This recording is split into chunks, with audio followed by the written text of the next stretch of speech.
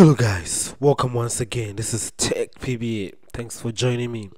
So in this video I'm going to take you through how to hide the AnyDesk remote desktop applications session request pop-up window on your Windows 10, your Windows 11 PC. So this would allow you to connect to a PC without anybody noticing that you've actually connected to that PC. But before that, I'm going to show you what I am talking about using these two laptops.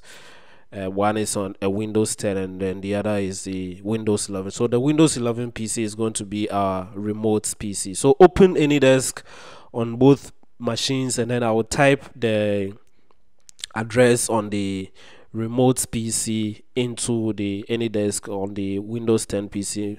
Click on the connect button and then you would immediately notice on the Windows 11 PC or the remote PC the session request pop-up window where you can dismiss the connection or you can accept the connection so that that PC can connect to the Windows 11 PC or the remote PC. So I accepted it on the Windows 11 PC and you can see the connection is open on the Windows 10 PC. So you can see the Windows 10 PC is connected remotely to the Windows 11 PC. And we are viewing the desktop of the Windows 11 PC in the AnyDesk application. So what if you don't want that pop-up window, that session request pop-up window to pop up at all on the Windows 11 PC or the remote PC that you are trying to connect to or you will be connecting to? So any configuration changes you need to make for this to work for you needs to be done on the remote computer. So I'm going to open the AnyDesk application again, click on the 4 lines at the top right, select settings.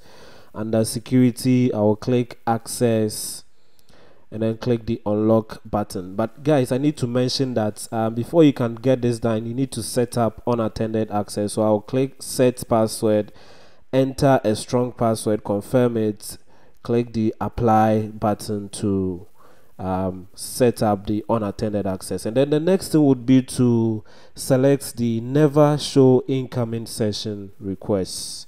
So that is actually the setting that would hide the session request pop-up window. So close your AnyDesk window and then back on the Windows 10 PC in this setup. I'm going to type the AnyDesk address of the Windows 11 PC or the remote PC on the Windows 10 PC. So I'll go ahead and then type it quickly in the address box. Click the connect arrow icon or button. From here you're going to have to enter the password we set up in the unattended access. So I'll type the password quickly, click the OK button, and then notice very quickly when I click OK that the pop-up window, the session request pop-up window flashed on the screen and then got minimized onto the taskbar. So you can see that this time it didn't pop up for you to select dismiss or accept the connection. It just got minimized onto the taskbar. The only downside to this is that it doesn't get hidden completely from view on the remote PC, but instead it gets minimized onto the taskbar. That is the only downside. Apart from that, everything is smooth, everything is hidden for you. There's no interaction at all on the remote PC. So yes guys, kindly click on the subscribe button down this video to support us to bring you more of such videos and to grow this community together. Click the like button if this was helpful, share the video, turn on notifications for all, and then I'll see you guys in another video. Thank you, bye.